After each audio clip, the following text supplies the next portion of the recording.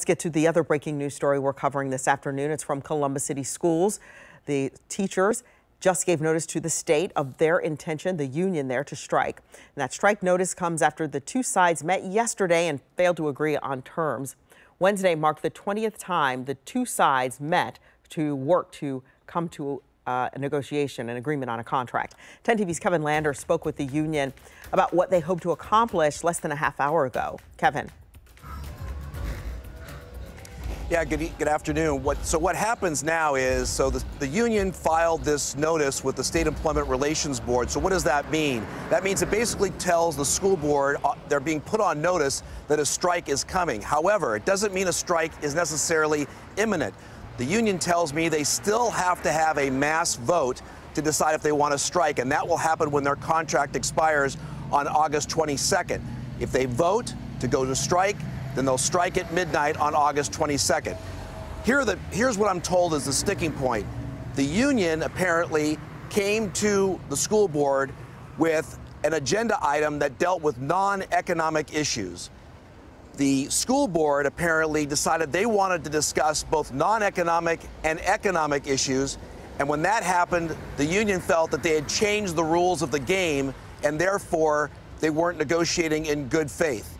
I just spoke to the spokesperson for the union. Here's what they had to say. We actually came to the table with a comprehensive list of the remaining non-economic issues that needed to be discussed and ready to go.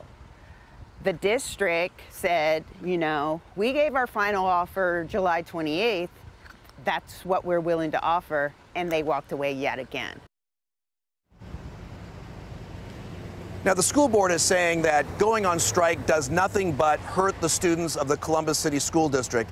The union says what we're doing is striking so that we can benefit the students of the city school district in terms of things like air conditioning in the schools, in terms of shorter class periods, and a number of other issues. So both sides are still at odds over what they're going to negotiate.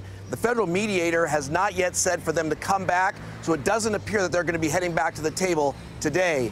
We'll have more on the story ahead tonight at 5 o'clock. Reporting live from East High School, Kevin Landers, 10 TV News. All right, Kevin, thank you for that. We did receive the statement from the district's administrators calling the board's offer fair. Right now, the Columbus City Schools District says it's preparing for an alternative opening plan for August 24th.